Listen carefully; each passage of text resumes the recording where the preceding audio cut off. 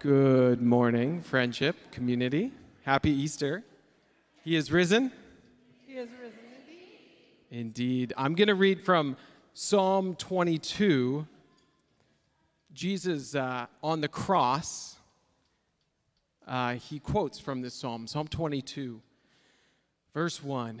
And this was a bit of a reminder of Good Friday. And this is David writing. He says, my God, why have you forsaken me? Why did you dump me miles from nowhere, doubled up with pain? I called to God all day long, no answer, nothing.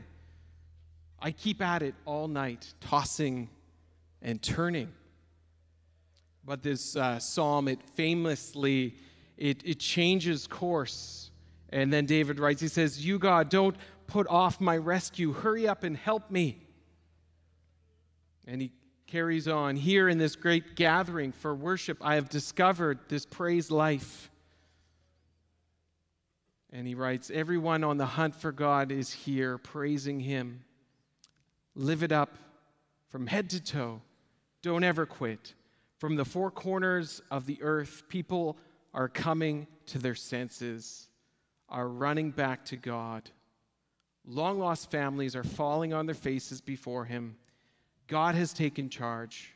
From now on, he has the last word. Psalm 22. Let's sing this morning. Let's stand. We're going to sing, Christ is risen.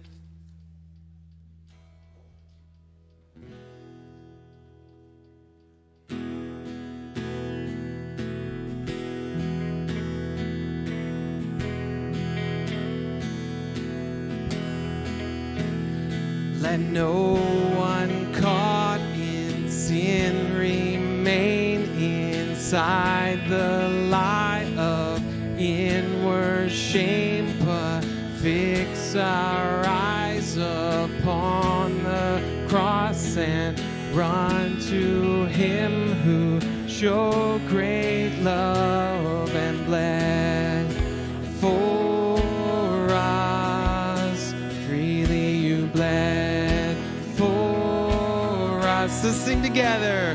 Christ is risen from the dead, trampling over death by death.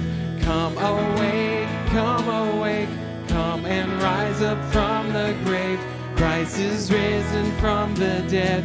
We are one with him again. Come awake, come and rise up from the grave.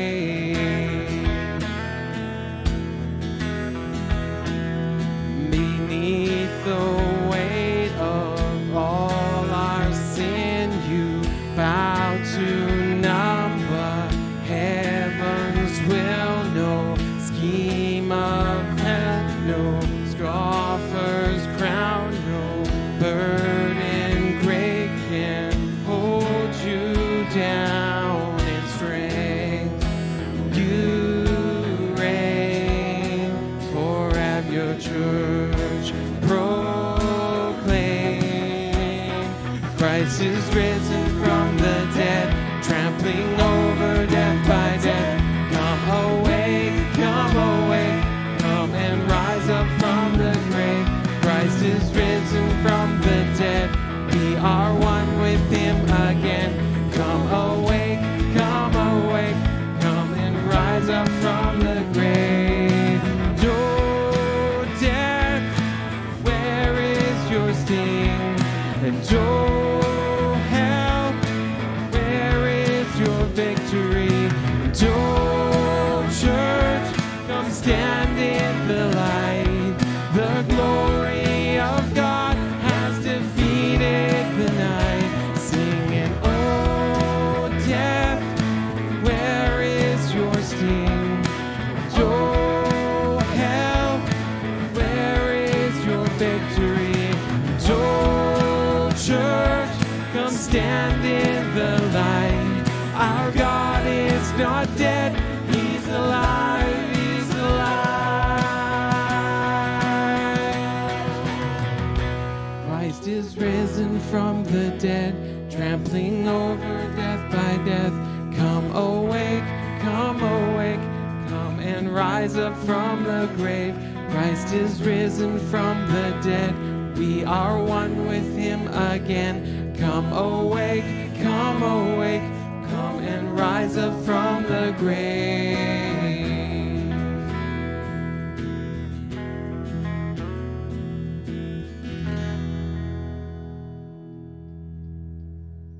And so I'm going to invite my wonderful wife up. She's going to share announcements with us and maybe even a little recap of our trip to Mexico.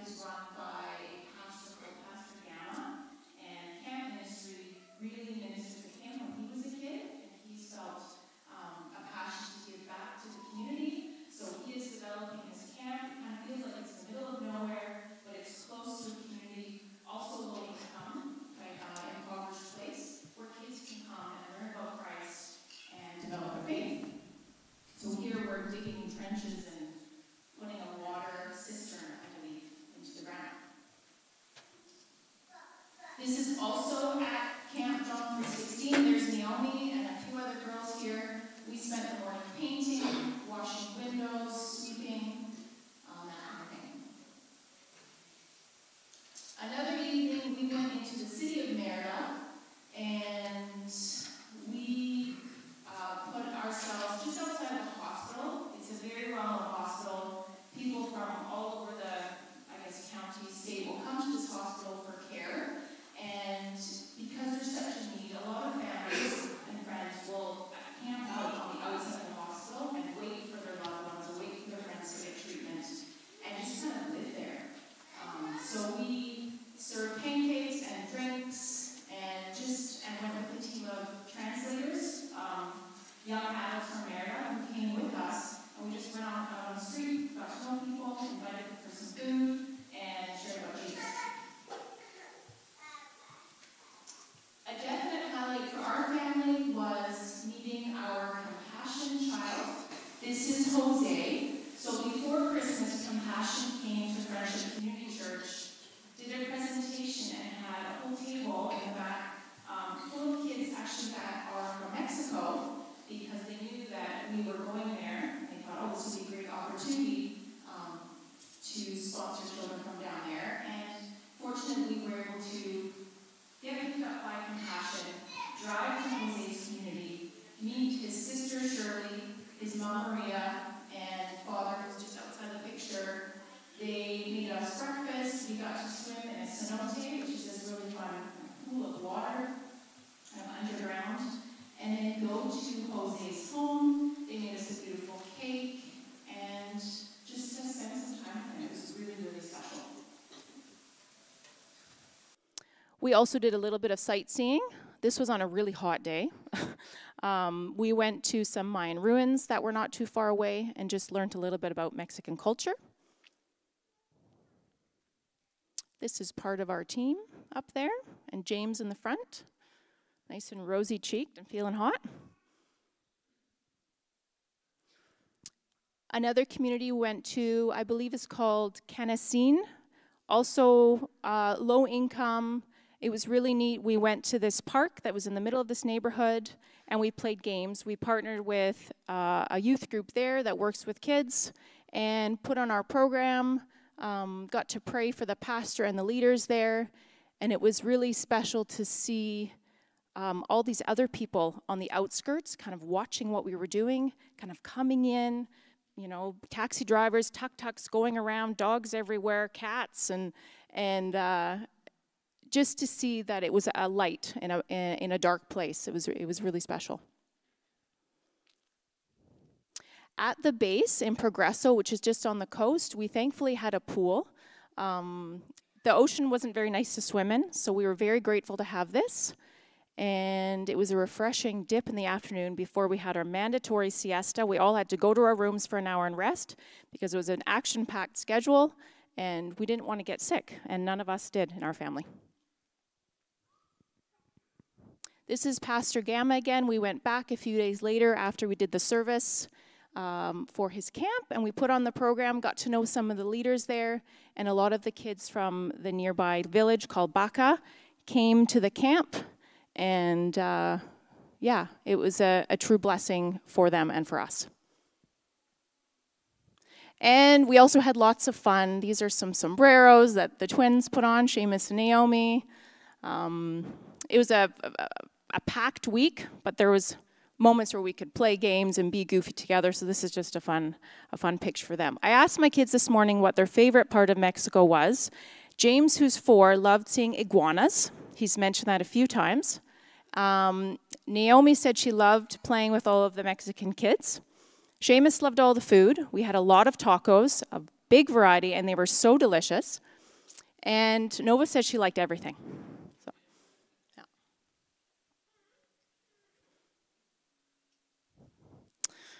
Okay. I have an announcement here I don't have a slide for. Next Sunday, there will be a meeting for teachers and helpers for the kids' Sunday school. So that's not for the tots room for the littles or the teens. It's the middle group. We are changing the format a little bit, and so we want to go over that with the teachers and helpers. We are still looking for more volunteers. That would be lovely. So if you're interested in that or are currently serving, please come out after the service next week. We'll meet for maybe 30, 40 minutes just to go over that.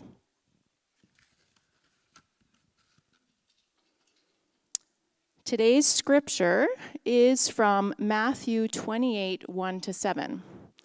After the Sabbath, at dawn on the first day of the week, Mary Magdalene and the other Mary went to look at the tomb. There was a violent earthquake, for an angel of the Lord came down from heaven and going to the tomb, rolled back the stone and sat on it. His appearance was like lightning, and his clothes were white as snow. The guards were so afraid of him that they shook and became like dead men. The angel said to the women, "Do not be afraid, for I know that you are looking for Jesus, who was crucified. He is not here. He has risen, just as he said. Come and see the place where he lay. Then go quickly and tell his disciples, he has risen from the dead and is going ahead of you into Galilee. There you will see him. Now I have told you." Thank you. All right. So we're just fresh off a lot of kids ministry, and we're pretty excited about all of that. And so this morning, on the inspiration of Emily, we want to get our kids involved this morning. So if you are young, we've got a gift for you. Emily's going to be on the side of the stage, and she's going to empower you with a green object. Come take a look at Levi. So kids, come on up, get your green palm leaf. And we've got a special song for you. We're going to sing "Give Me Oil in My Lamp." And adults, let's stand. Let's get the clappers out. Get your 2 clappers out. We need the clappers. And we're going to lead this song. And as we sing the chorus, sing Hosanna. That's right, James. You're going to wave that palm branch in the air. Here we go.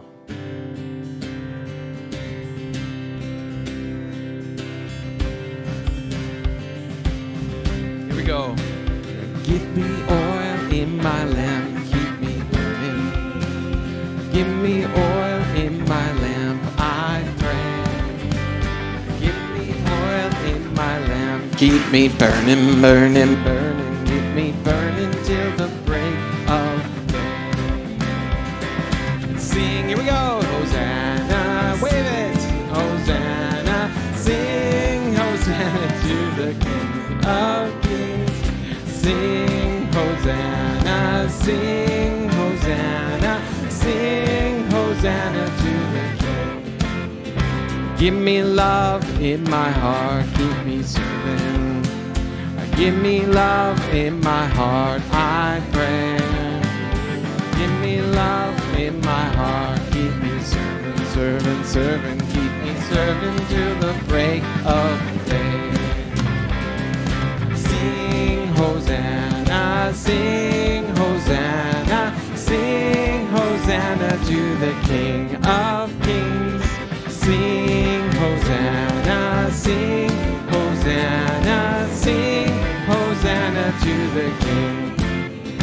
Give me peace in my heart, keep me resting. Give me peace in my heart, I pray. Give me peace in my heart, keep me resting, resting, resting. Keep me resting till the break of day. Sing Hosanna, sing Hosanna, sing Hosanna to the King of Kings. Sing Hosanna, sing Hosanna, sing Hosanna to the King. Okay, everyone clap. Give me joy in my heart, keep me praising.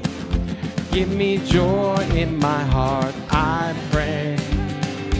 Give me joy in my heart, keep me praising, praising, praising. Keep me praising till the break of day. Here we go, wave those.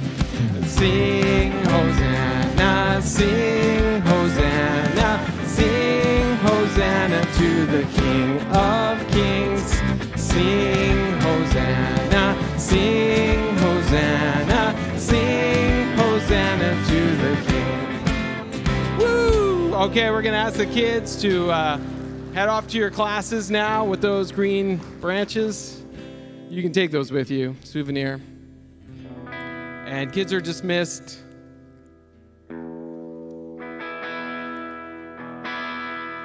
And tots are dismissed. The teens are staying in today.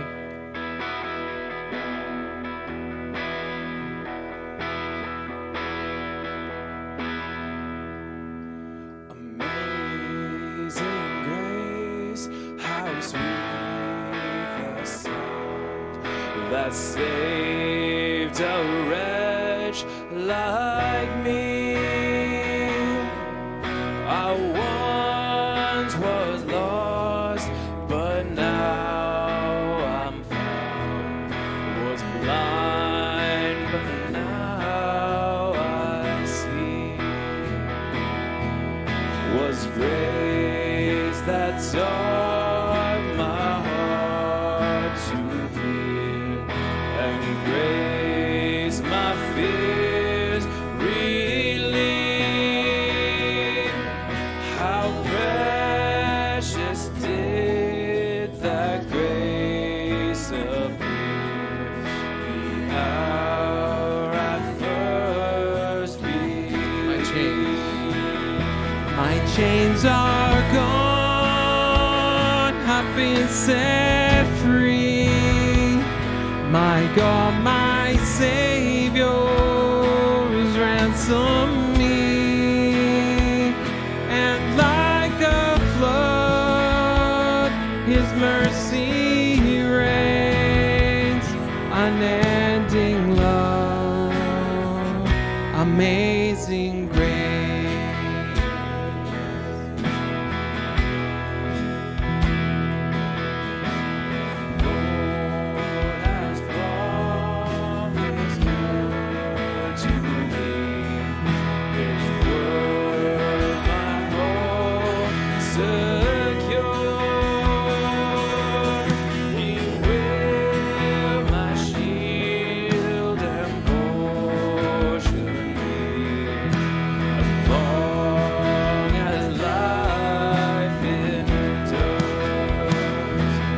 Chains are gone, I've been set free. My God, my Savior has ransomed me. And like a flood, His mercy reigns. Unending love, amazing grace.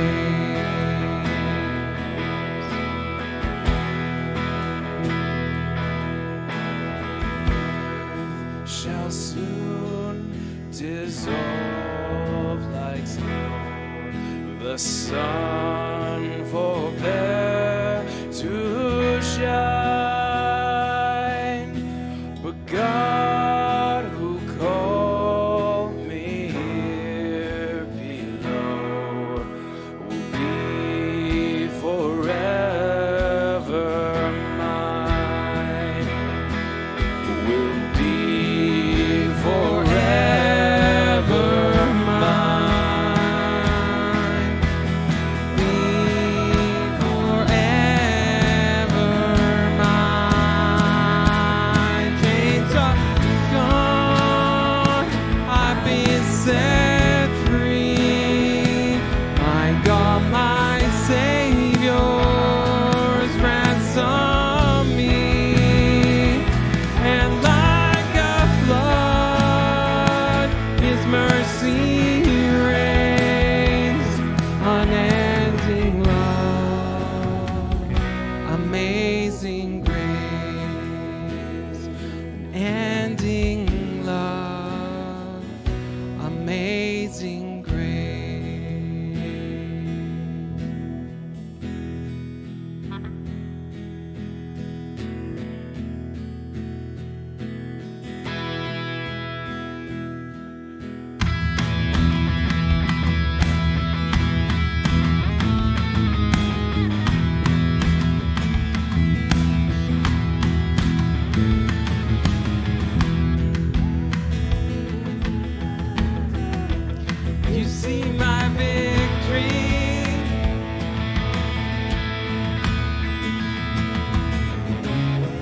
all I see is a mountain. You see a mountain move. Go.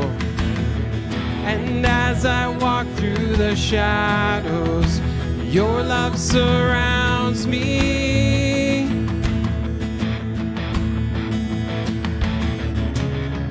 There's nothing to fear now, and I am safe with you. So when I'll fight on my knees, my hands lifted high. Oh God, battle belongs to you, and every fear I lay at your feet. I'll sing through the night. Oh God, battle belongs to you.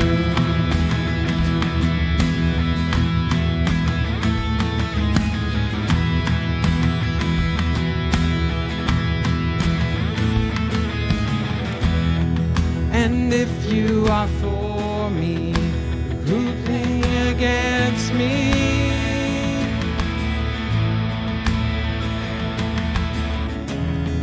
For Jesus, there's nothing impossible with you.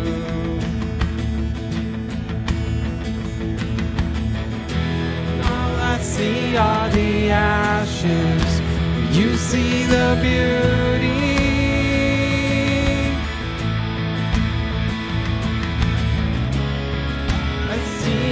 The cross, God, you see the empty tomb. So when I fight, I'll fight on my knees, my hands lifted high. Oh God, the battle belongs to you, and every fear I lay at your feet. I'll sing through the night. Oh, battle belongs to you.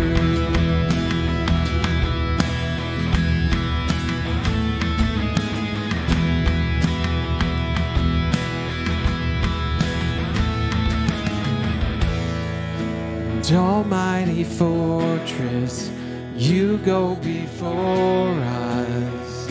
Nothing can stand against the power of our God.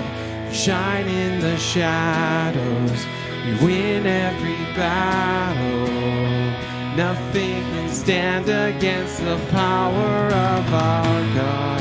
And almighty fortress, you go before us. Nothing can stand against the power of our God. You shine in the shadows, you win every battle. Nothing can stand against the power of our God. So when I'll fight on my knees, my hands lifted high. Oh God, battle belongs to you, and every fear I lay at your feet. I'll sing through the night. Oh God, battle belongs to you. Oh God, battle belongs to you.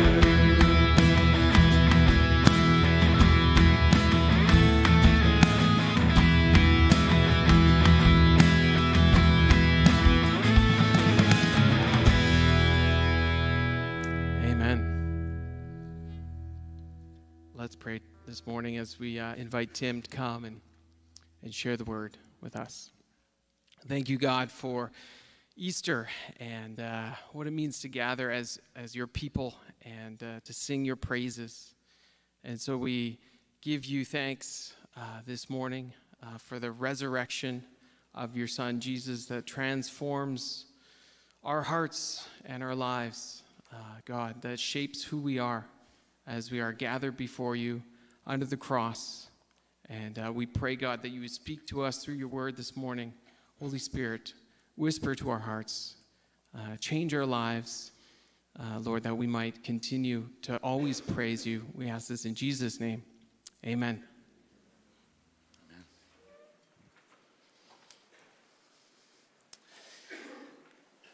Well, good morning, friendship. He is risen. Oh, it's so good to gather together today on a day like today, just to be the people of God and celebrating what Jesus has done for us. I want to start today just by thanking the people that helped for the Good Friday breakfast. How many of you enjoyed the breakfast on Friday? It was really good, and the best part about it, I was talking with Lorella afterwards, and Lorella was just saying that what a joy it is to work with a bunch of volunteers that are happy to be there, that love to serve, that love the church, that love the people, and they're eager to be. People actually showed up early. And they set up everything and cleaned up, and it was just a real joy to watch. And so that's how it should be, right? That's how we as the family of God should be, just to serve our God and to serve one another and be the church together. And so great job. Keep it up. Continue serving. And thank you so much for all that you do. Well, Easter is a really special day for us. It is the day that we celebrate Jesus risen from the dead, defeating death once and for all, and he gives us new life. For those who can see that this is true, it is life-changing. It gives us hope. It gives us purpose. It gives us meaning. It gives us value. We know who we are because of Jesus. We know where we come from. We know what to do. When we have questions, we know where to go. We can dig into the Word of God and pray in the Spirit and be a part of the body of Christ for support. And Jesus rising from the dead is a wonderful, life-changing event, and yet there are so many that can't see it. And maybe you're one of those this morning. And all of us have been there. We've all had that experience, seeing but not understanding, and hearing but not listening. Or like me this week, typing and nothing actually coming out. There are moments in our life that cause us to wonder. We sense that perhaps there's something more, but we either don't see it or we don't want to see it. It's just beyond this veil that's in front of us. Mark chapter 4, verse 21 says, "For there is nothing hidden that will not be revealed, and nothing concealed that will not be brought to light. If anyone has ears to hear, let him listen." But not everyone listened, did they? Instead, they heard what they wanted to hear, and they listened to themselves. And there was a veil in front of their ears, and so the truth that Jesus said didn't actually sink in and change their life. And we often live with this veil in front of us, even if we don't really know it. I was thinking about how we view celebrities, right? Do we view celebrities in the proper way? Do we see them as people? Or do they have too much influence over our lives? I know you've seen people on TV or in movies, maybe famous sports players, and we live with this veil thinking that these people are important or better than us somehow, right? When I grew up in Saskatchewan. How many of you grew up in Saskatchewan? A few of you grew up in Saskatchewan. Who are the greatest celebrities in Saskatchewan? The Saskatchewan Roughriders. Okay, Saskatchewan Roughriders are the biggest celebrities in Saskatchewan, and you see them on TV, and you go, well, now it's Mosaic Stadium. Back then it was Taylor Field, and you would go and you would watch the riders play, and it didn't matter what the temperature was. It could be minus 40, it could be plus 40, all in the same day, and you would just go. You would go and you would cheer on the Saskatchewan Roughriders, and people would put watermelons on their head for some reason. I still am not entirely sure why on that one, but they do, and it looked cool. And we would when they were horrible, we would chant "fire them," and when they were awesome, they were our saviors. And it was just like these were the celebrities in Saskatchewan. Anybody remember what happened in 1989?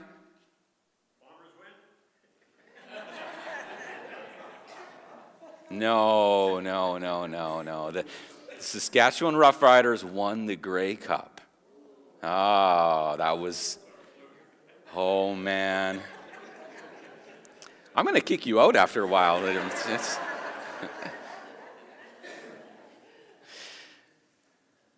if you remember, in 1989, I was 10 years old, and this was huge for a 10-year-old boy.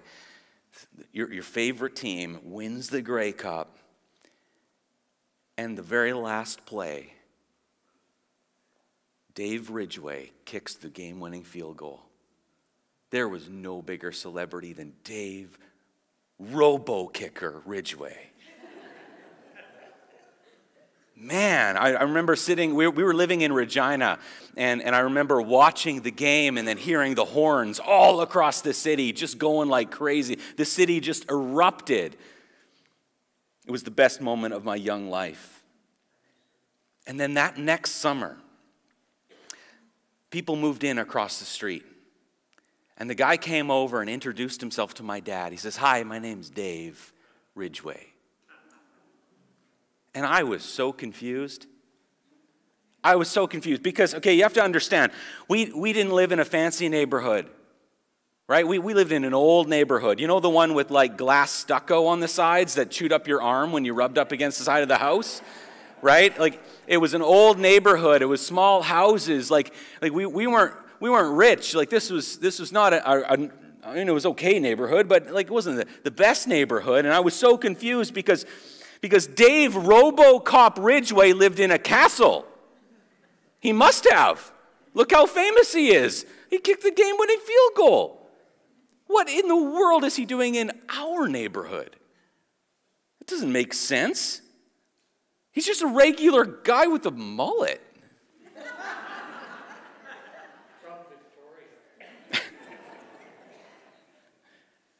There was a veil on my young eyes, thinking of somebody much greater than they actually were. Sure, they were famous. Sure, he kicked a field goal in a big moment. But it was hard for me to see things for how they actually were. Like CFL players don't actually make a lot of money, especially if you're a kicker. And you might be good at sports, but you're just a regular guy. Sometimes, though, we see what we want to see, don't we? Not how it actually is. And Jesus came, and he's challenging his listeners, to those who have ears, let them hear. What he's saying is, look, you have preformed opinions. You have a worldview that someone else created. And if you listen through that worldview, you won't hear the message. My preconceived notion was that Robo-Kicker wasn't even human anymore. He would never come to our area, let alone live next door. I had to let go of my blinders and see it for what it was. So I wonder if you come today with blinders on. Perhaps you have a veil in how you think that's preventing you from seeing the goodness of God. In the series, we've talked a few weeks ago about the veil of innocence. How God made Adam and Eve, and he placed them in this perfect garden, and he gave them this protection from evil by allowing them to be innocent. I don't know, I get this picture of the joy on a young child's face when you come home after work. Right? I remember I used to come home from work, and my son would just run to the stairs and launch himself off the stairs so that I would catch him. And I was like, dude, you're almost 6 foot tall. You got to stop this. No, it was a long time ago. You know, he was 2, and he was just so excited. Daddy's home! Do you remember the first time you disappointed your child? Maybe you got caught in a lie. Maybe you disappointed them. And the look in their face of, oh, you're not perfect. There's a veil of innocence. And God protected Adam and Eve with this veil of innocence, and then they disobeyed and they sinned against God. And they found themselves on the other side of this curtain, naked and ashamed and separated from who God is, from his love. Next in our series, we looked at the tabernacle. And tabernacle is just a word that means tent or dwelling place. And it is the dwelling place of God, where God chose Israel to be his people, and he made a promise that I will be your God, I will protect you, I will be with you if you obey me. And part of that was the tabernacle, the place where they could physically come and connect with a holy and spiritual God. And it represented the barriers that there were. Right? We talked about there was only one door, and you had to sacrifice something to get to God. Something had to die on your behalf. The priests had to wash clean. They had to light the lamps in the holy place so they could see in the dark, and put out the showbread of fellowship, and light the incense that was like our prayers going up to God, so they could connect with God. But there was still this barrier between God and man, a curtain that divided these two rooms, the holy place and the most holy place, where God dwelt. And there was a separation between the two. Most people can understand that God is unattainable on our own. But we come up with our own solutions for that, right? There's a couple of solutions that I kind of thought of, and one is we create a religion. One based on works, that if you do a certain amount of things in the right way, then you can connect with God. I like that way, right? It seems logical to me. Just tell me what to do, we'll work hard to do it, and we'll get it done, and we'll connect with God. And that's kind of what Judaism became, following the rules of the law so that you can save yourself. And that's why when Jesus came, they were so upset, because he said, no, that's not the way it works. You're not good enough to connect with God, no matter how hard you try. He came to seek and save the lost. Paul says in Romans chapter 3, verse 10, there is no one righteous, not even one. There is no one who understands. There is no one who seeks God. All have turned away. All alike have become worthless. There is no one who does what is good, not even one. Ouch. Even the religious can never be good enough to connect with God. It's just not in our nature. There's another way that people try to deal with this problem, and it's the way that Eve chose. When the serpent used his subtle way of questioning who God is, and he says, you can be like God. You can be like God. And some people deal with the issue of feeling separated from God in their lives, not with religion, but with making themselves God. The final authority. Or by making others around them God, the final authority. Sometimes it's celebrities. Sometimes it's scientists or politicians or pastors. We make other people the final authority, and we start to believe them instead of God. And they always let us down. That's called idolatry. But Eve did become like God, didn't she? Knowing good and evil.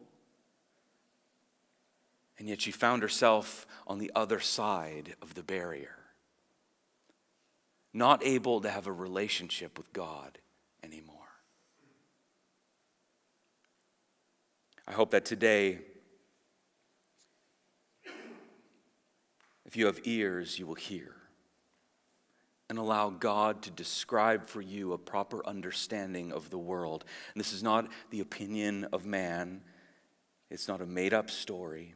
It's a story that goes back thousands of years, written by God through over 40 different authors, over a span of 1,500 years. It's the story of the gospel, the good news, the story that brings hope to our life. And you might say, how do we know it's from God? Because the same themes flow from the beginning to the end. God is working out his story of how he has come to the people to save us. How he has taken the barriers that exist because of our sin and has knocked them down one by one until we can come to him.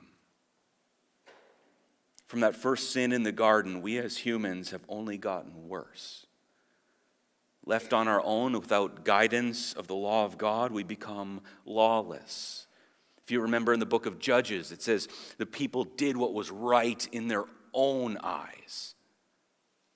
That's where we are today. There's this separation between us and God, and sin keeps getting in the way, and our society keeps drifting farther and farther into darkness. The tabernacle and the law was supposed to help remind the people that it was God who reached out to us. It was God who wants to have a relationship with us, but it is us, his creation, that have sinned and turned away from him. We've become his enemies, and that is why Jesus came. At Christmas, we hear the story of Jesus' birth. Born of a virgin, he lived a sinless life. The Gospels tell us a story of how Jesus lived and how we should think about God. He challenged our worldview to have a worldview that is solely based on God's view. But there was still this barrier that people would repent, but they still had sin. There was still the curtain. So we come to the temple, the permanent tabernacle. A couple weeks ago we talked about the tabernacle and how these were all barriers and how Jesus fulfilled every one of them. We talked about how we stopped in the holy place, and then there was this curtain in front of the Holy of Holies, this veil. And it was a thick curtain that divided sinful people from a holy God. And you would come in through the one door, and Jesus is that one door. And you would make a sacrifice.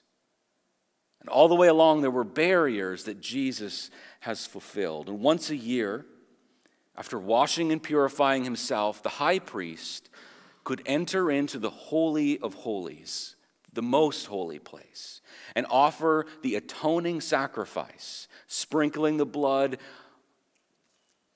onto the Ark of the Covenant to atone for the sins of the people. In Jesus' time, this curtain was a woven fabric that was about 4 inches thick. It was a substantial curtain. It was a physical reminder for the people of this separation that we have with God. If you were with us for Good Friday, we looked at the trial of Jesus and how he was crucified for crimes that he didn't commit. And as he hung on the cross and he died there, some incredible things happened. And this is Matthew 27, verse 50.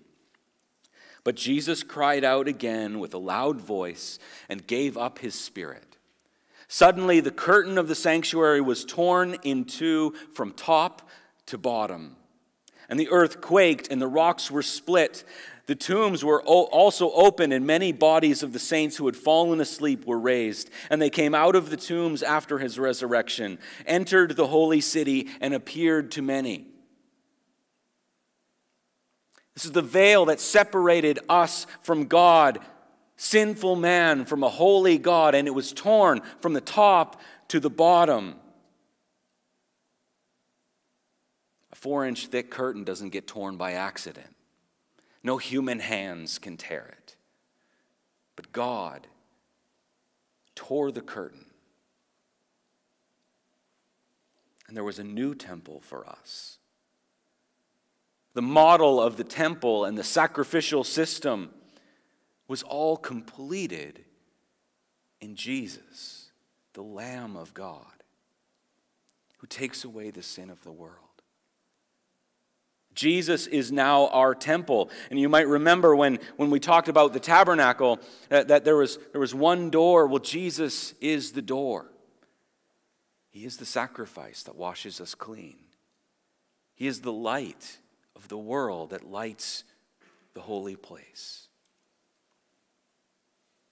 He is our fellowship with God, like the table of showbread. He is our intercessor that brings our prayers up to God, like the altar of incense. In Jesus, there is no more barrier, and we have full access to the throne room of God. Hebrews chapter 10, verse 19 says, "Therefore, brothers and sisters, since we have boldness to enter the sanctuary through the blood of Jesus, he has inaugurated for us a new and living way through the curtain, that is, through his flesh. And since we have a great high priest over the house of God, let us draw near with a true heart, in full assurance of faith, with our hearts sprinkled clean from an evil conscience and our bodies washed in pure water. Let us hold on to the confession of our hope without wavering, since he who promised is faithful. And let us consider one another in order to provoke love and good works, not neglecting to gather together as some are in the habit of doing, but encouraging each other, and all the more as you see the day approaching." This barrier that exists between us and God has been torn in two, and we now have Jesus who mediates for us. And we gather together not in religion, coming to a temple built by hands, but coming to a temple that is Jesus Christ, the Son of God, our Savior.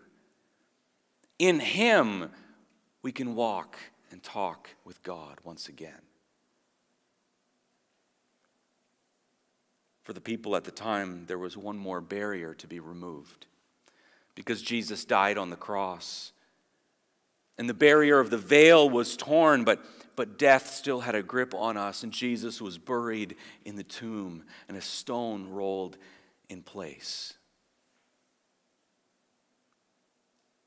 In Matthew 28, verse 1, after the Sabbath, as the first day of the week was dawning, Mary Magdalene and the other Mary went to view the tomb.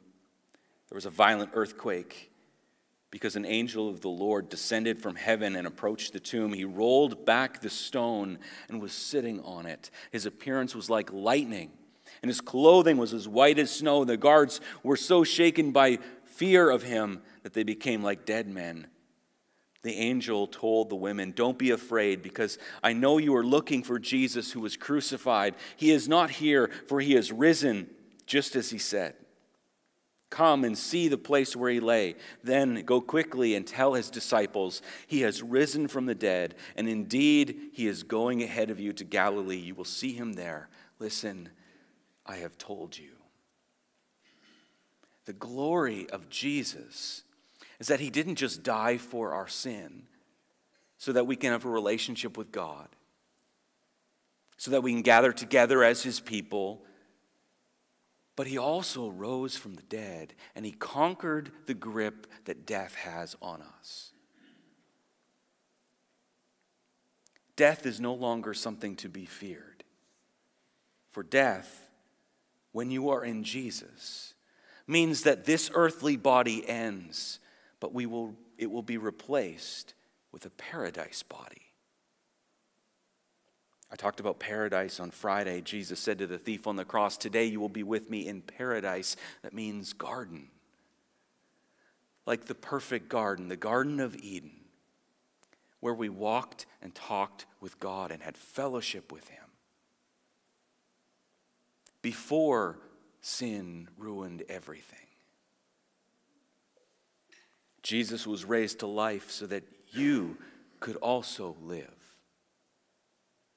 The question, though, is, okay, so what? What difference does that make in my life? Well, that depends.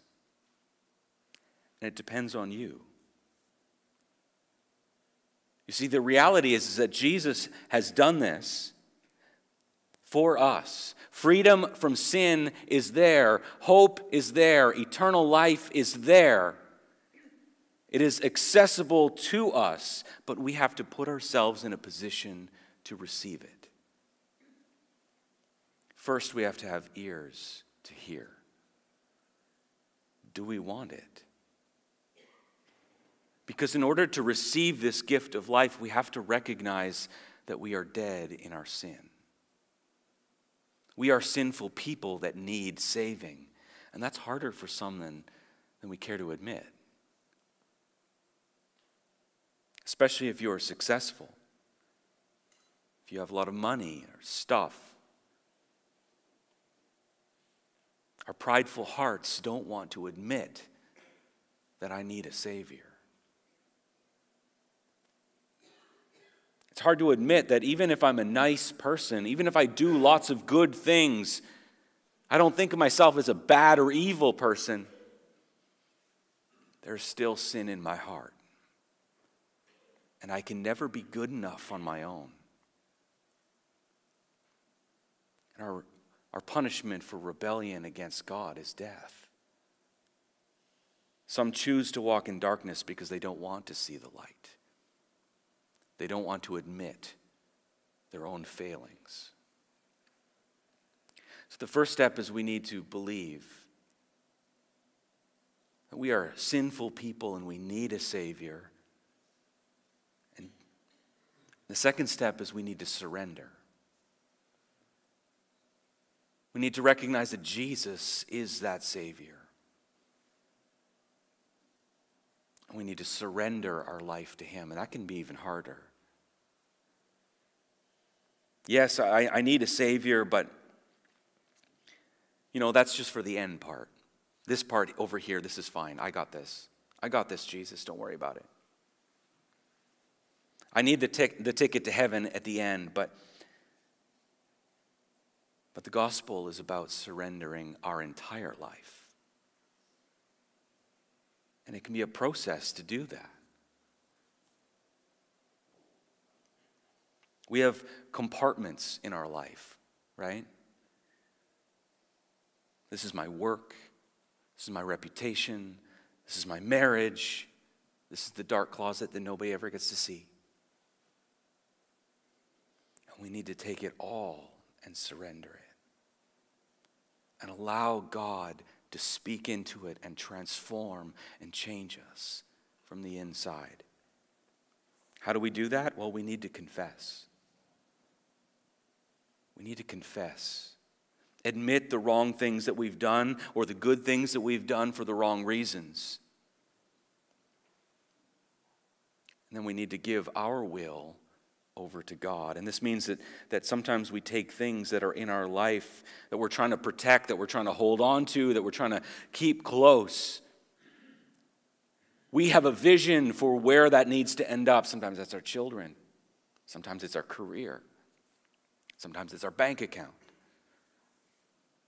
We like to hold it close. And the gospel says you need to let it go. You need to give it back to God. He controls it all anyway, so just admit and surrender. And give it back to Him. Sometimes that means God will take it and do something that you didn't think about. Sometimes He'll take it and give it to somebody else. We need to be okay with it.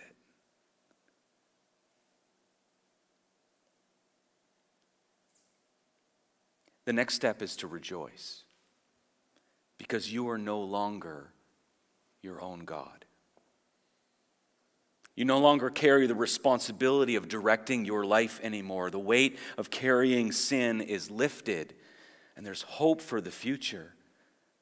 Not just for life right now, but even the fear of death is gone. Because Jesus lifted the veil between us and God. It is torn, and death is conquered, and we live a new life. Some come to this place, and it's good, and they surrender. And then sometimes we start taking things back, right? I was talking with a godly man the other day, and he's going through one of these tests of faith. Right? And he's a little bit older, and he said he was praying, and he said, God, I'm too old for these tests of faith anymore. And then God reminded him that Moses was like over 70 when he was called into ministry, right? Just because you're older doesn't mean we trust God less. Just because you're successful, it doesn't mean you trust God less. Things are going well or things are going terrible, does it mean we trust God less? No. We need to ask Him for our daily bread. Give us today our daily bread. Care for me in this moment, and the rest is yours. We need to trust in God today. Maybe you are here and you have no hope, and you are carrying the burdens of sin and anxiety and pain and fear. And maybe you have heard the message today that Jesus paid for your sin, and He loved you, and He died for you on the cross, and He conquered death, and He rose again. And that hope is accessible to you. But you need to surrender. After the service, we have elders up at the front here, and they would love to pray with you. They would love to pray with you. But this is not a prayer that you pray once and then you're good to go. It is a prayer of confession. To admit that I am a sinner and I need a Savior. You don't need to air all your dirty laundry to the elders. That's not what they're there for. But we do need to confess that I need a Savior. I can't do this on my own. And we admit that Jesus is our Savior. He gave His life for us, and I want to give my will to Him.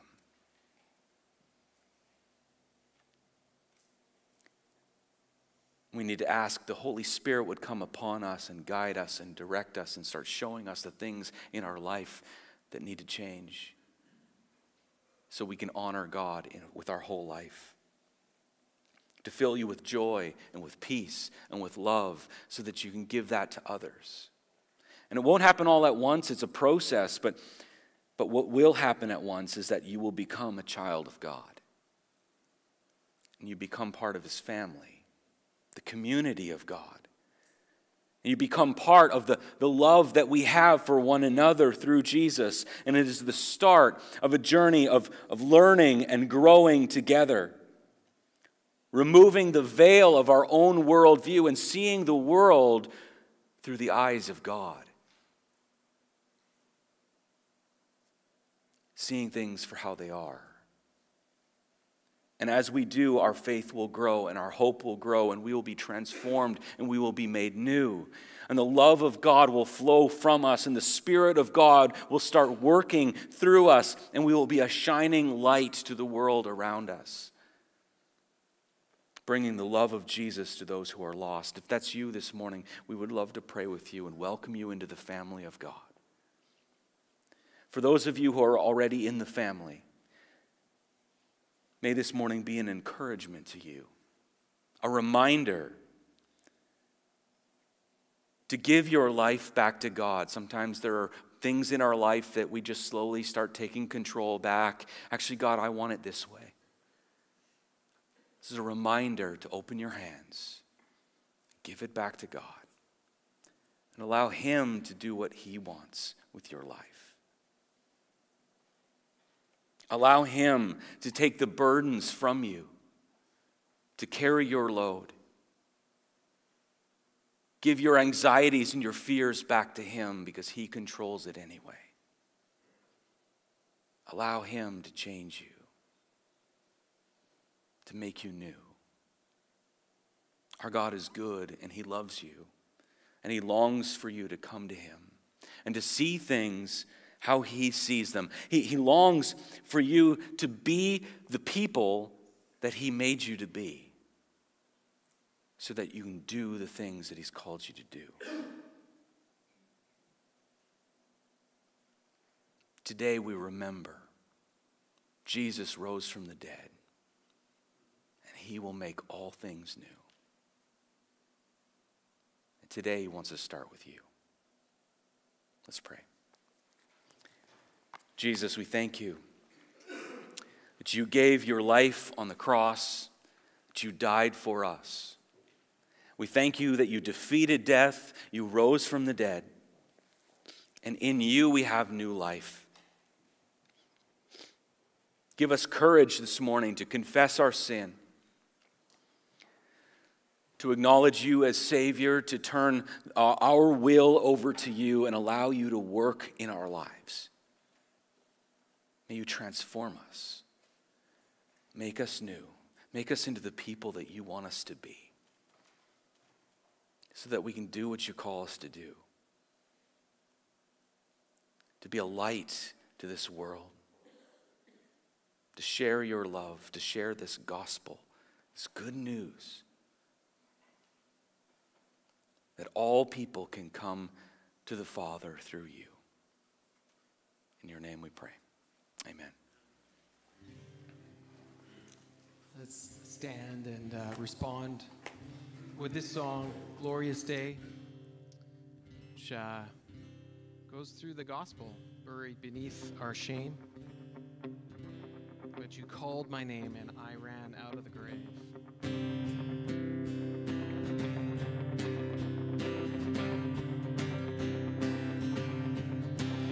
And I was buried beneath my shame. And who could carry that kind of weight? It was my tomb till I met you. I was breathing but not alive. And all my failures I tried to hide. It was my tomb till I met you. You called my name and I ran out of that grave, out of the darkness into your glorious day. You called my name and I ran out of that grave, out of the darkness to your glorious day. Now your mercy has saved my soul. Now your freedom is all I know. The old made new, Jesus, when I met you, you called my name, and I ran out of that grave, out of the darkness, into that glorious day. You called my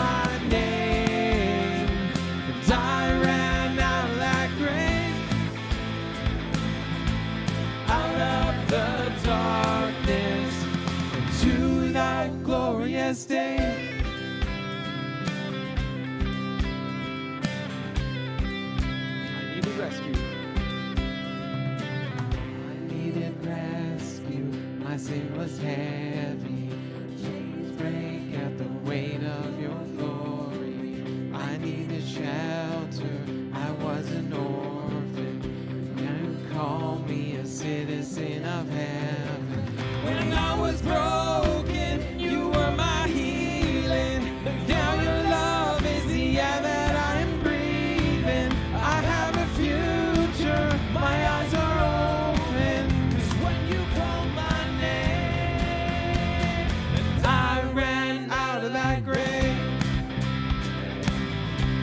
out of the darkness into your glorious day. You call my name, and I ran out of that grave, out of the darkness into your glorious day.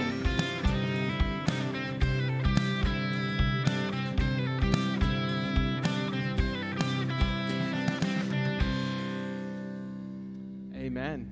Amen. It's Easter, right? Yeah, it is. Let's sing an Easter classic as we close this morning. Goes like this. Low in the grave he lay, Jesus my Savior, waiting the coming day, Jesus my Lord. Up from the grave he arose, with a mighty triumph for his foes. He arose a victor from the dark domain, and he lives forever with his saints to reign. He arose, he arose, hallelujah, Christ arose. Vainly they watch his bed, Jesus my Savior.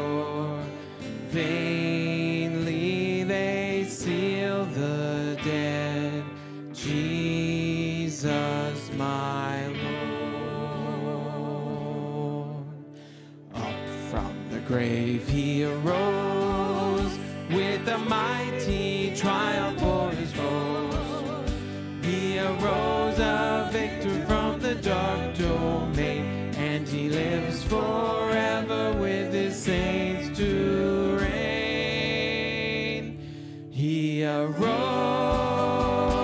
he arose, hallelujah, Christ arose. Death cannot keep his prey, Jesus my Savior. He tore the bars away, Jesus my Lord.